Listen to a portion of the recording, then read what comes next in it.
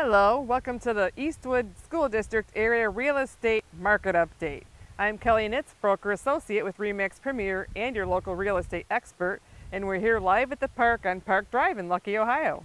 And we're going to compare the market data from the month of September 2017 to the month of September 2016, and we're also going to compare it to all of Wood County. And the first thing we're going to talk about is the number of active listings. The number of active listings for the month of September 2017 was 24. That is actually down 14.3%. And this is why it's so hard to find a house in the Eastwood School area, because there's not a lot to choose from. And in all of Wood County, there were 445 active listings. That's down 18%. The next thing we're going to talk about is the average days on the market. The average days on the market in the Eastwood School area was 77. That's down 21.4%.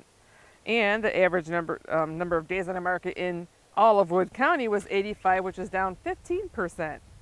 That's another indicator of the type of market that we have.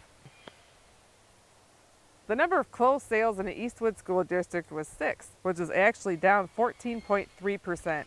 And in all of Wood County, the average number of closed sales was 112, which was down 20%. Next, we're going to talk about the average sale price. The average sale price in the Eastwood School District was $171,383, and that is up 50.8%. Wow, that's a big number. And we are experiencing that. The property values are going up. And in all of Wood County, the average sale price was $209,674, which is actually down 2%. So if you're curious as to what your house might be worth if you decided to sell it today, feel free to just give me a call at 419-779-6229. I do specialize in this area, and I'd be happy to come out and give you an evaluation of your house. And thank you for watching the market update. We'll be doing these monthly. Thanks again for watching.